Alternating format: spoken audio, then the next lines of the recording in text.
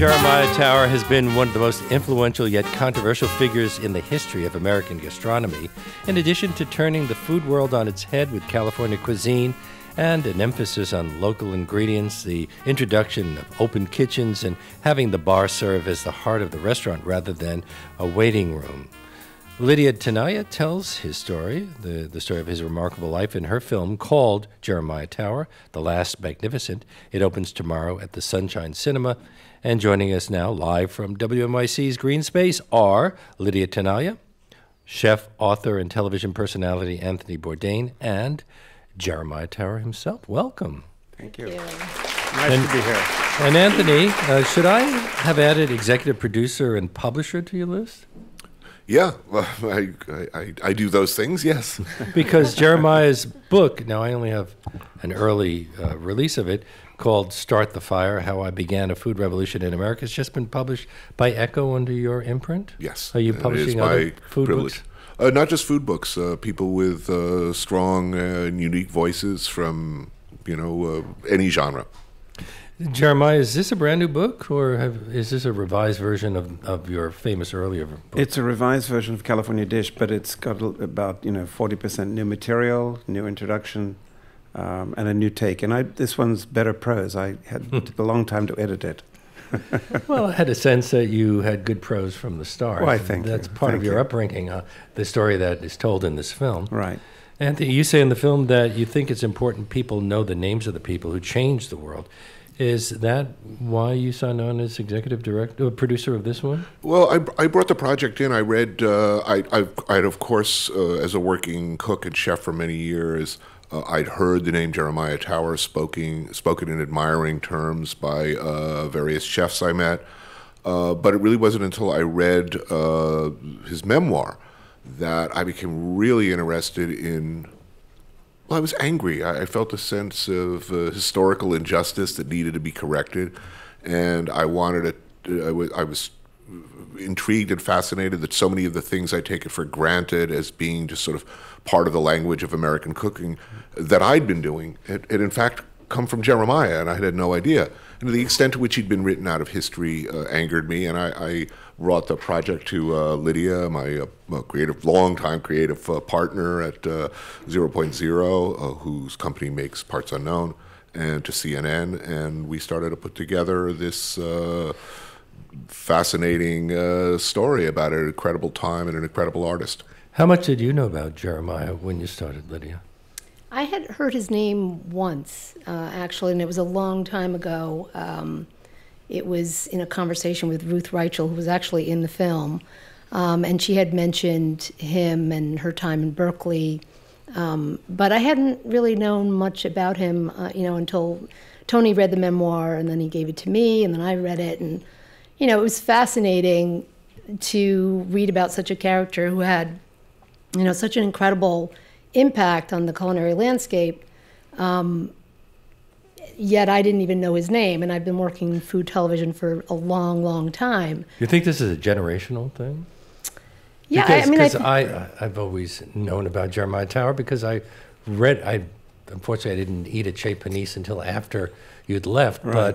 But I'd heard about you, and then of course Stars, your famous restaurant in San Francisco. Right. I don't want to. I'm not a conspiracy theorist, but to some extent, I am a conspiracy theorist. To some extent, year after year, largely because Jeremiah wasn't around, he was written out of history knowingly by people who knew better what had happened, who was responsible, what the question of true authorship really was. And I think he became an inconvenient man. And so it's not just generational. His name was kept alive by professional chefs, but he was not a name on everyone's lips in the increasingly foodie universe, and he deserved to be. In the film, I was struck by the sheer audacity of chutzpah that you displayed. For instance, applying for a chef position at Chez Panisse, even though you'd had no experience other than hosting dinner parties for friends, and later selecting a dirty, rundown area as the site of your rather expensive restaurant in San Francisco, Stars. Was part of it just going against the norm? Well, it helps to have, had very little money at the time. So I chose an area that, for two reasons. One, nobody else wanted it. And two, because it was next to the ballet, symphony, opera, the museum, the politicians, the courts, the lawyers. And I thought, I was quite aware that if we opened there, we could get an audience before 7 o'clock and after 10 o'clock. But didn't people warn you about the alley that they had to walk down to get when I into took, the restaurant? people like Ruth Rigel, but James Beard standing in the ruin that was this site, this old Italian restaurant, with rats running across his feet, and he was swiping them with his cane. He said, "Jeremiah, this is a disaster." I went, I didn't see any disaster. All I saw was, the finished product, looking at that space. Well, obviously, the restaurant was a success, so people got past the disaster. Where does the title come from, Lydia? The Last Magnificent. Yeah, I mean, there's a quote in the book. Actually, there was an article written by this well-known journalist, James Villas, and he had written this piece on Lucius Beebe, who was one of Jeremiah's, heroes, I guess. Right. He was a bon vivant, a man who sort of single-handedly created the idea of cafe society. So there was a quote from Beebe, talking about wanting to be sort of this man about town and, on the avenues and sort of hobnobbing with the social elite and et cetera. And he's described as the last magnificent. When I heard that, I thought, that seemed to be a fitting title for the film. Kicked out of Harvard, or was it Harvard or Yale, for showing up stone drunk every morning in a top hat? Yeah. Is that what you aspired to, Jeremy? No, well, I lost my top hat a long time ago, and I never had a cane. But, there was a phrase that he said that, because he was very, very fancy, he had a private railroad car, and he was very rich and all that sort of thing. So, but he said, a day is not bad if it ends with, someplace with a hot bird and a cold bottle. So I took that as roast chicken and butter maraîcher. He got my vote. And drinking champagne was a major Well, that's just part. the beginning. Oh. I mean, that's how you start the day. Based on your description of your childhood, clearly your first major accomplishment was just surviving. Looking back, are you surprised that you did? Well, first of all, if I'd known what it was to be a chef, I would have run like hell down Shattuck Avenue in Berkeley. Oh, I was thinking more about, for example, when the film opens with a reenactment of a scene from your childhood where you spent an entire day on the beach in Australia and your parents never noticed that you were gone. That's when you say you realize you better learn to care for yourself. And then there's that story where you join your parents in a dining room and they ask you, "What are you doing here?" Well, of course, I mean, I was enjoying that huge hotel. It was in London in the 50s. There was such a great pea soup fog outside. There was nobody around. So I was used to eating in this vast dining room with, all the waiters around my table, slicing smoked salmon and spooning out caviar alone. I thought it was great theater. Mm-hmm. But I've been listening to Tony, and the way it happened and the way it's been described, excuse me, would now be seen as child abuse.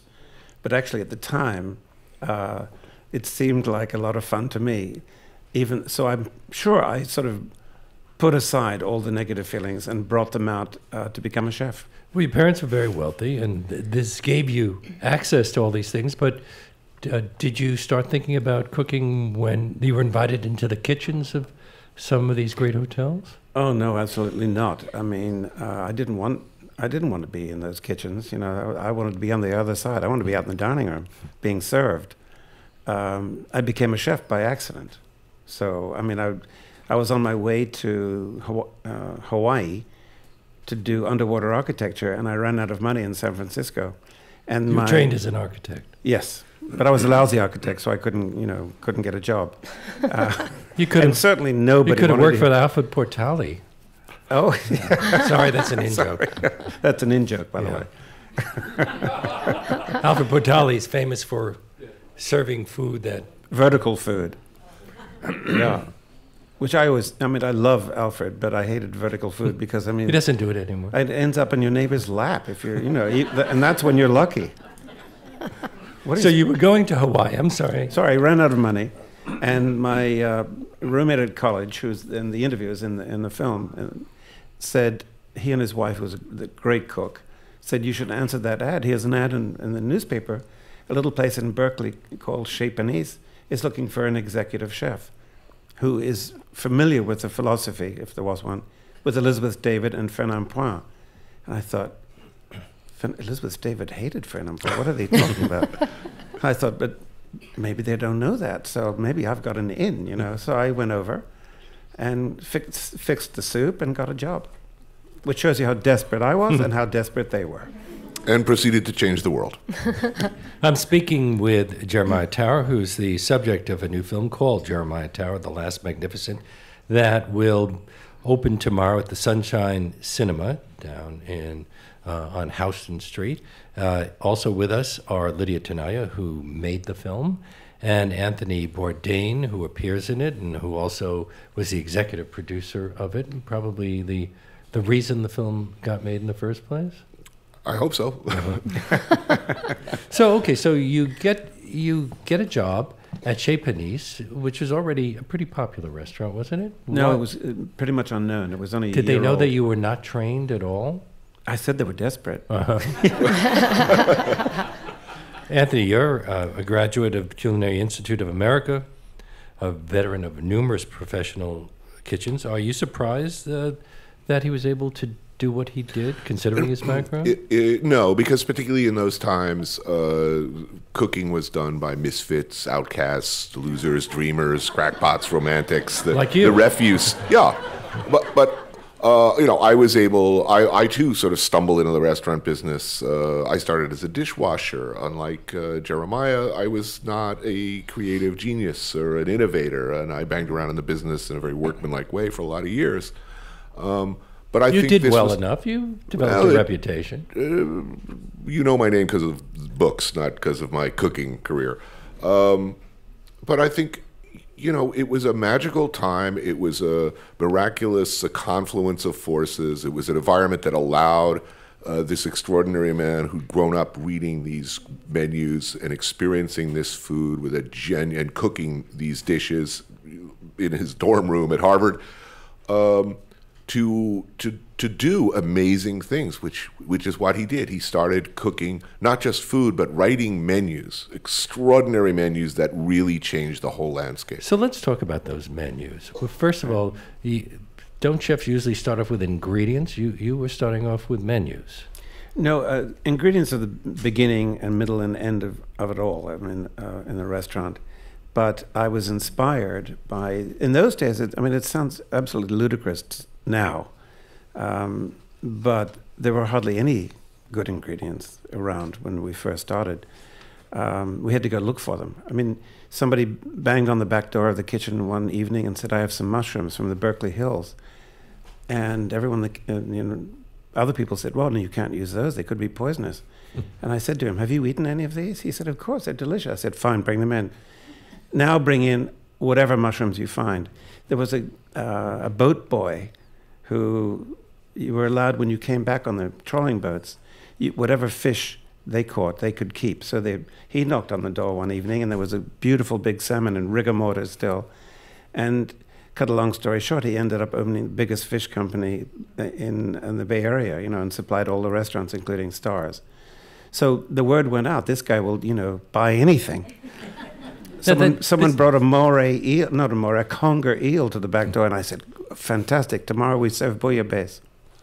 Now, this is before New York restaurants started going to the Union Square Market and finding their ingredients. This is before any farmers markets. Well, there was a San Francisco farmers market, mostly Asian.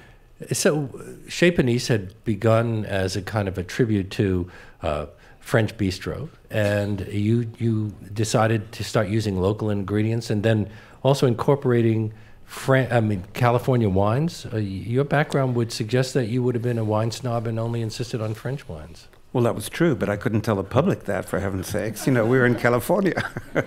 No, what happened was, in 1970, I was cooking festival menus around France, for all the regions of France.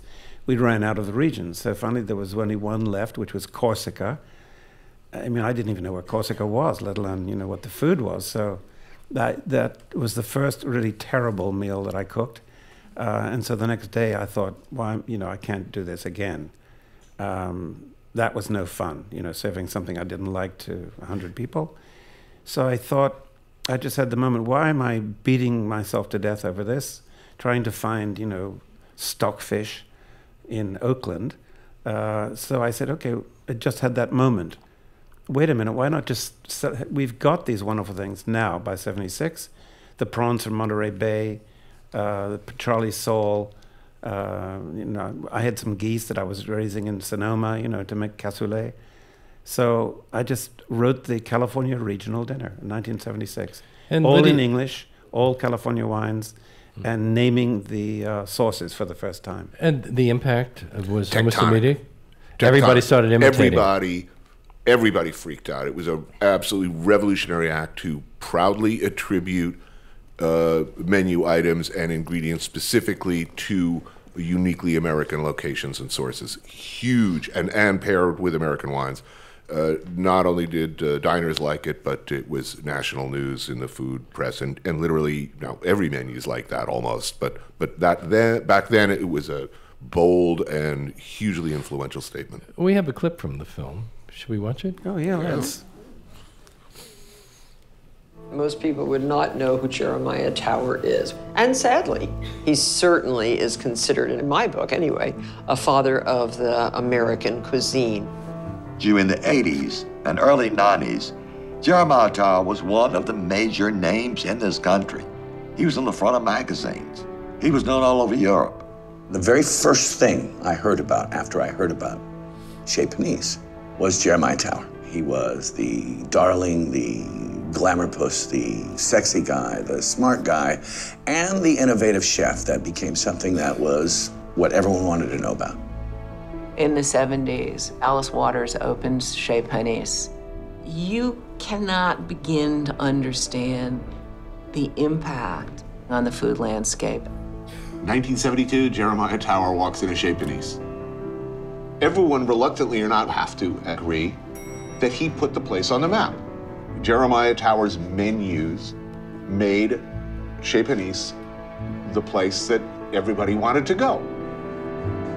Complete reevaluation of not just American food and ingredients, but food. That was a little clip from the film. Now, you probably recognize some of those voices: Martha Stewart, Mario Batali, Ruth Reichel, and Anthony Bourdain, who is with us here, along with Lydia Tenaglia, who is the director of a film called Jeremiah Tower, The Last Magnificent, which opens tomorrow at the Sunshine Cinema. And we are fortunate to have the subject of the film here as well, Jeremiah Tower. And we will continue right after this. We're broadcasting live from WNYC's Green Space. Our Food Friday series for the spring starts tomorrow, and for this season we'll be diving into the world of dinner parties. And we want to hear from our listeners. Do you throw dinner parties, or have you always wanted to throw one but just haven't gotten up the nerve to do it yet? We would love to hear from you, so write to us on a Facebook or Twitter, or email us at foodfridays@wnyc.org. You're listening to WNYC and WNYC.org.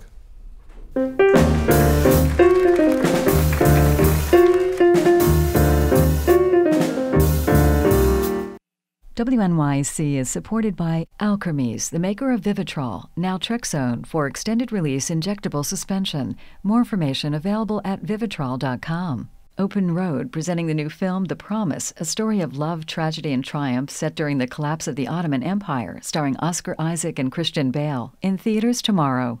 WNYC is a media partner of Governor's Ball Music Festival, a music and arts festival inspired by New York City's eclectic spirit. Performances by Franz Ferdinand, Bleachers, Parquet Courts, and more. June 2nd through 4th at Randall's Island Park. GovBall.com. A small-town lawyer's mother prodded him into taking on pharmaceutical distributors. She made some offhand comment to the rest of the family that somebody in our community should do something about it, and that's when one of my brothers looked at me and said, "Isn't that what you do for a living?" I'm Kelly McEvers. How West Virginia counties are going after one link in the deadly opioid chain. This afternoon on All Things Considered. Weekdays starting at 4 on WNYC. WNYC, independent journalism in the public interest.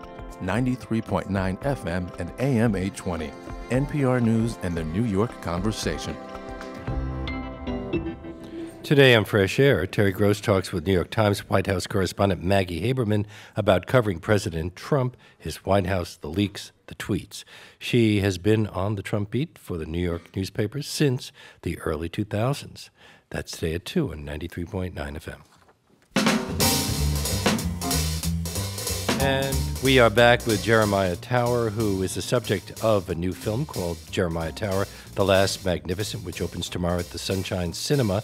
Also with us are Lydia Tenaglia, who made the film, and Anthony Bourdain, who's the executive producer of it, and also somebody who obviously admires Jeremiah Tower a lot. And he has also put Jeremiah Tower's book, Start the Fire, How I Began a Food Revolution in America, out under his imprint. That is the Anthony Bourdain books under Echo? Yes. And is this book out already?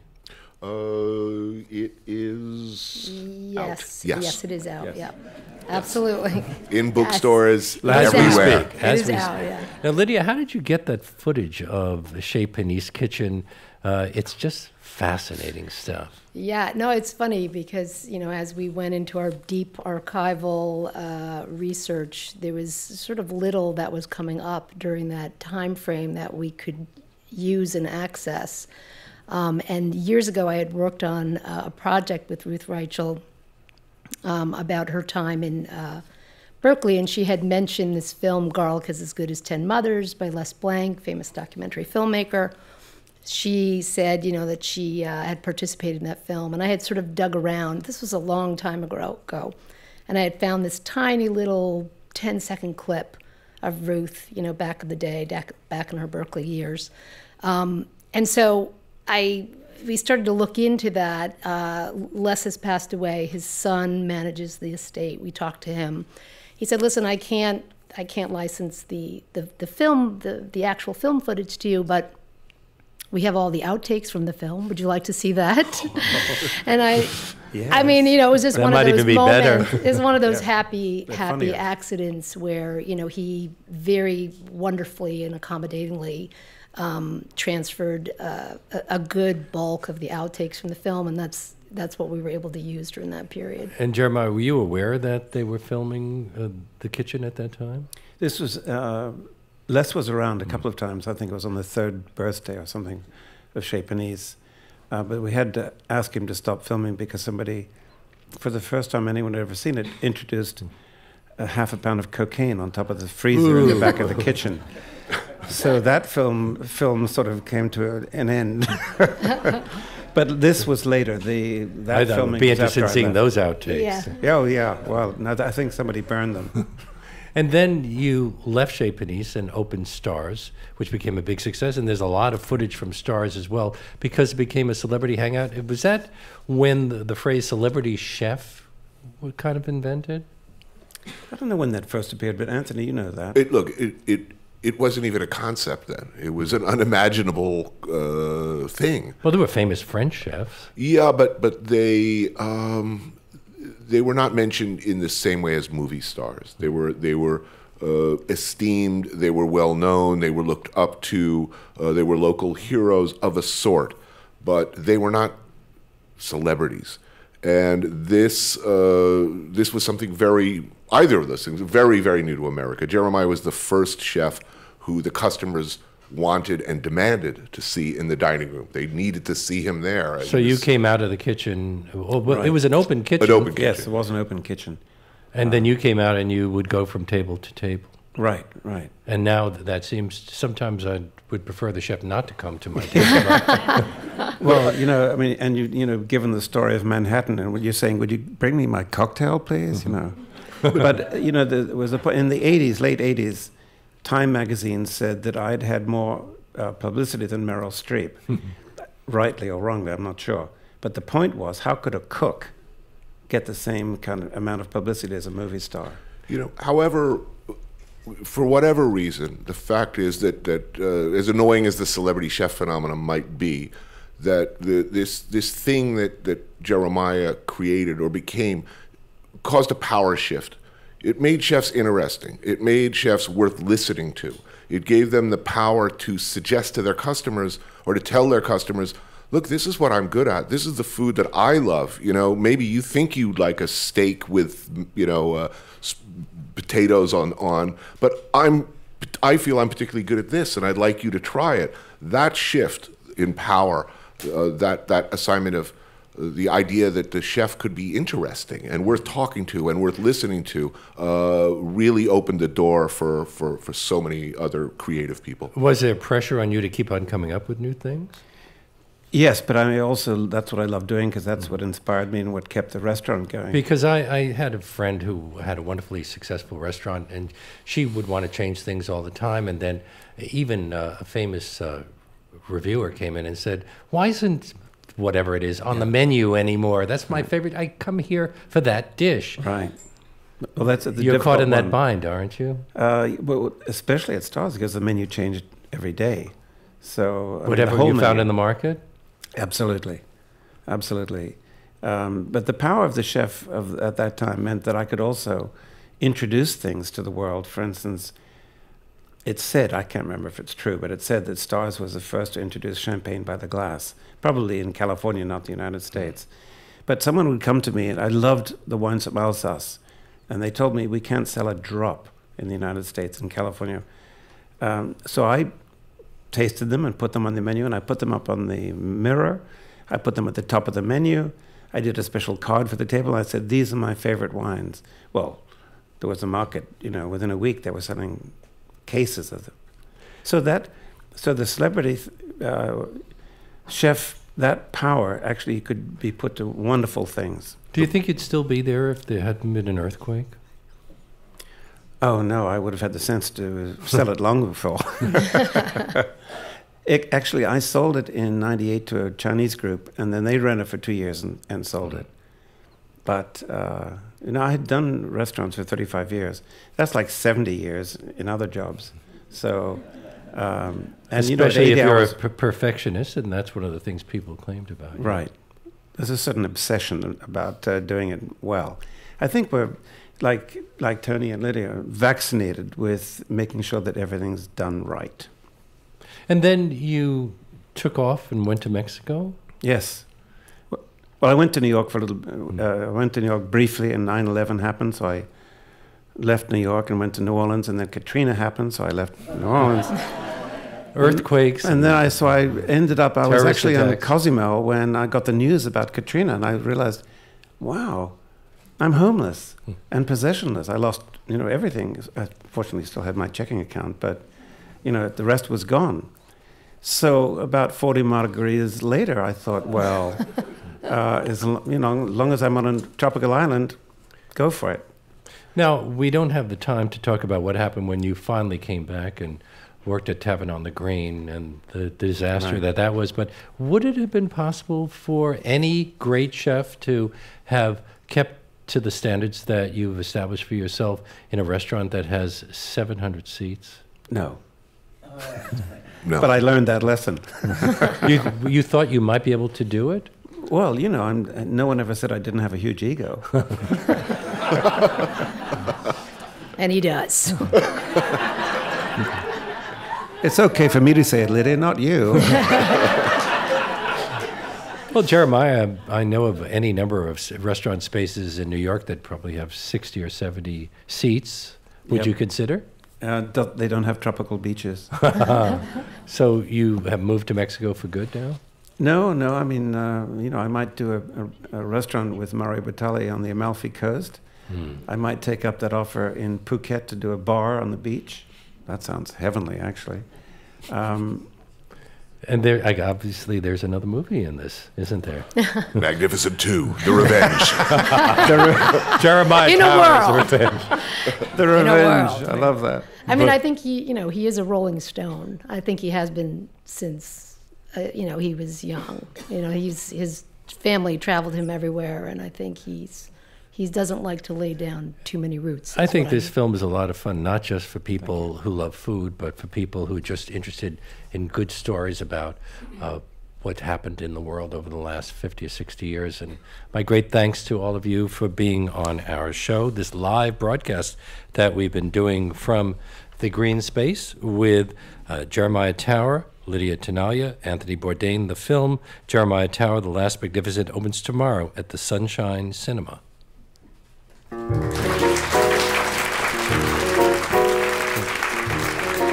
And Andrew Tarlow and Anna Daum kick off our Spring Food Friday series on tomorrow's show. They'll talk about their book Dinner at the Long Table and about the challenges of hosting dinner parties in New York City. And then Nilu Motamed, Food and Wine's editor-in-chief, will be joined by Angie Marr, one of the best new chefs in America, chosen by the magazine this year. Chef Si-Hui Kim and Ben Schneider, co-owners of the Good Fork restaurant at Red Hook, will talk about working in a floodplain and their new cookbook, the Good Fork Cookbook. And our latest Please Explain is all about pies. The Leonard Lopate Show is produced by Andres O'Hara, Catherine Millsop, and Topher Forjes. Melissa Egan's the executive producer. Matt Miranda was at the audio controls. And we had help today from Deborah Freeman and contributing producers Barbara Kahn, Virginia Doris, and Susie Stolz. I'm Leonard Lopate, your host. See you tomorrow.